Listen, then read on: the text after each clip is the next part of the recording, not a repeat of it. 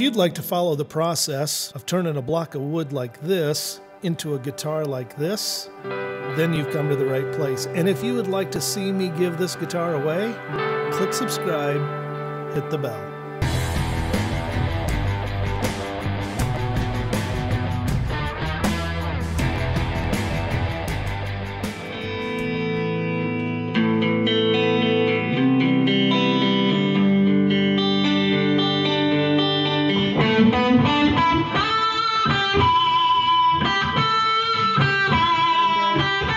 And it's time to give it away.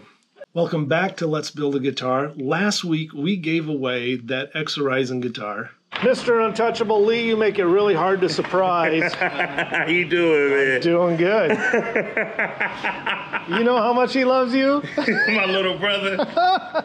Oh no! You gonna make me cry. Oh man! Wow, that is beautiful. Oh, I have to give you a hug. It was a fantastic giveaway. Pierre is such an incredible musician. What a great-hearted guy, too. If you ever get to Milwaukee, Wisconsin, check out the Pierre Lee Band, and you can go check him out, see him, and maybe he'll even be playing the XanderGuitarBuild guitar. What a kind, great guy, and what a great story behind that. But there were a couple of things that I kind of skipped over to get to that giveaway last week that I want to go back to. So let's go back to about 4 or 5 days before I gave the guitar away. So now I'm going to work on getting the back plates on, get this cleaned up just a little bit back in here. I've got to put on the buttons for the strap.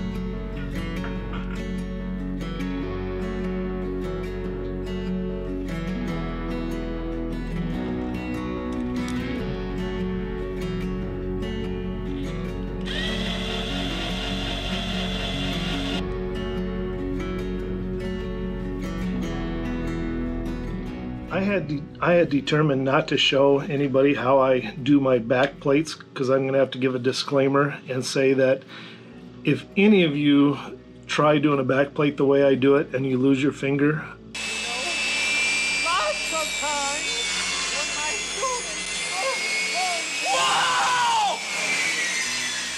students I am not responsible, because I am telling you, you shouldn't do it this way. And yet it's the way I do it because it's the way that I have to do it.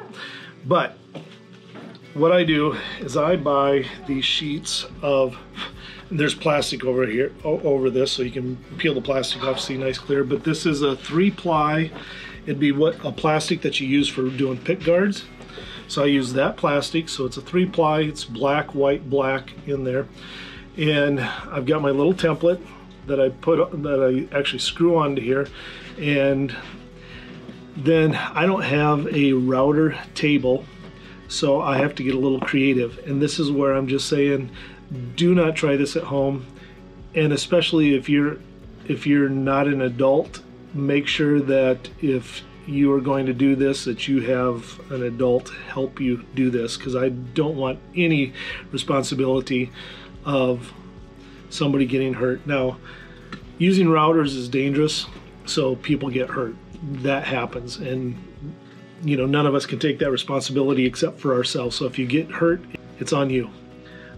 You got to be careful, and I will show you what I do in order to route these out. It's worked for me for a long time now. One of these days I might get myself a router table.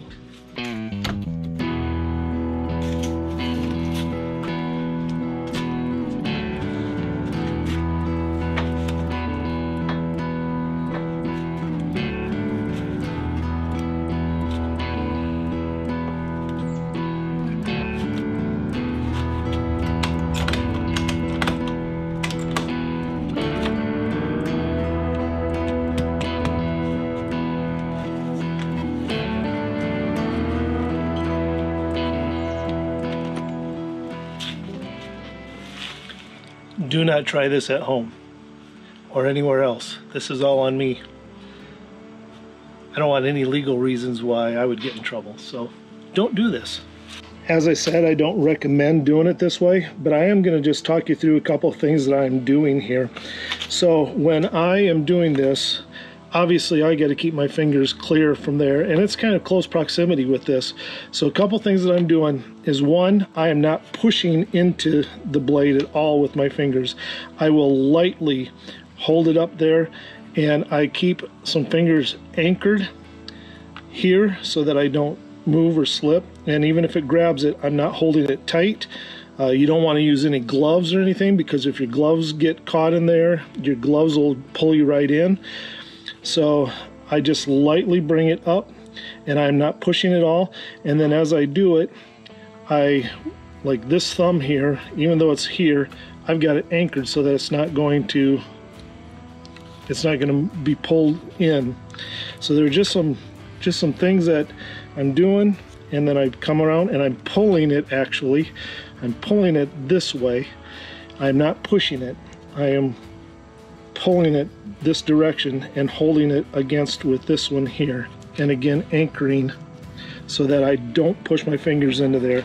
So that's just a couple of wise words. Again, I don't recommend doing it this way, but even when you're using a table router, how you do it, watch what you're doing with your fingers, because it's not worth losing fingers over.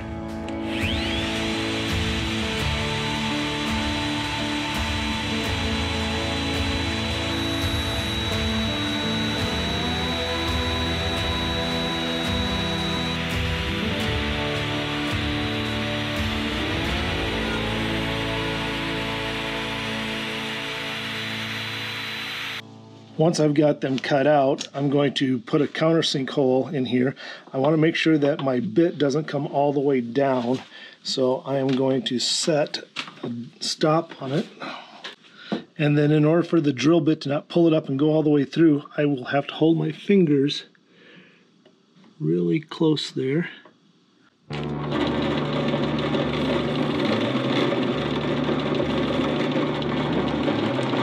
a little bit more.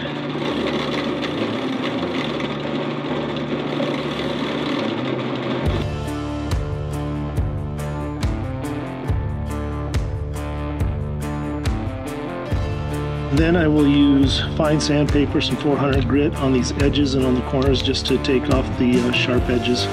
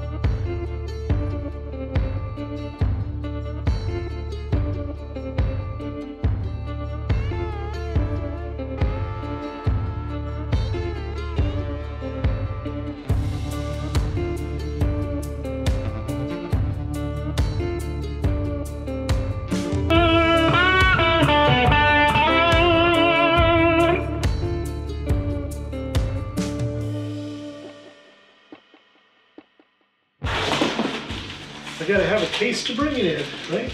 Sweet water. Get stuff from Sweetwater, you always get candy with it. It's always fun. And then I always keep these boxes in case I need to ship a guitar somewhere.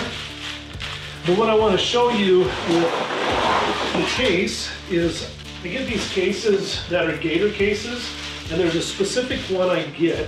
In order to have a case for the X Horizon guitar that fits the guitar, because it's got that really long horn on it, if I want a hard shell case, I need to be able to make a slight alteration to the case. And that is by removing just a little bit of this piece right here. If I remove just a little bit of this, that horn comes right up into here.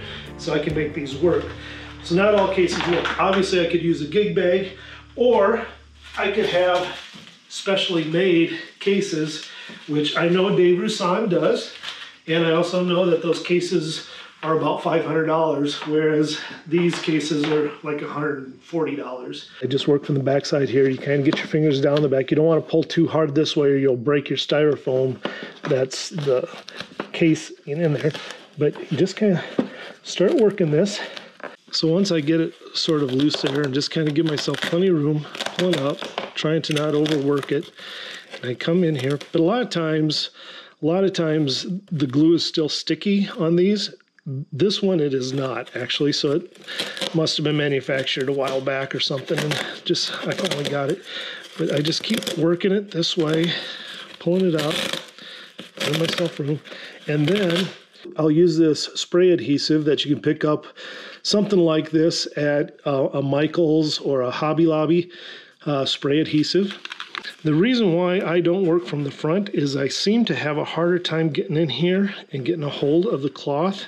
That would probably actually be a shorter way to go, and maybe I could, but I find that it's a little better for me to go this way, enough that I can reach in there. There we go. Now you can see right in here. And it's just right in here is where that horn is going to come through. So I just use my little saw.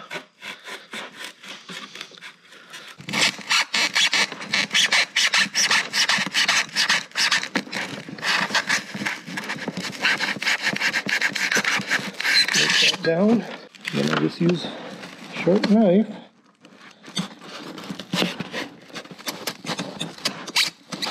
Spray some adhesive into there, just kind of all through wherever I took adhesive off,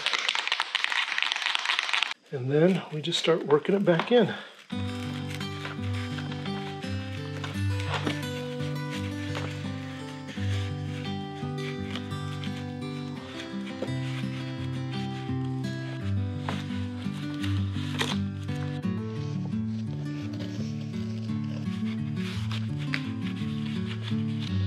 And then I use a butter knife and I just start to tuck it all back down inside.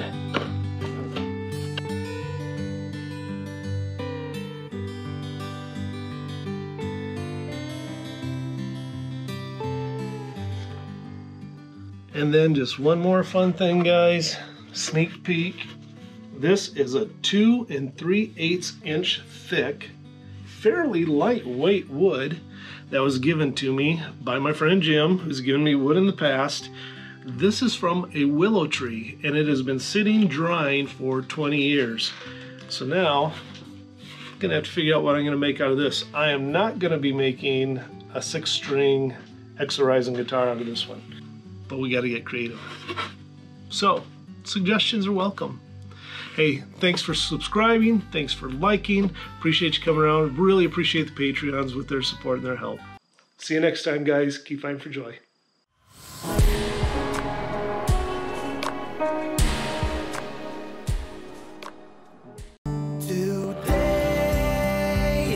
Tomorrow, there's no time to buy.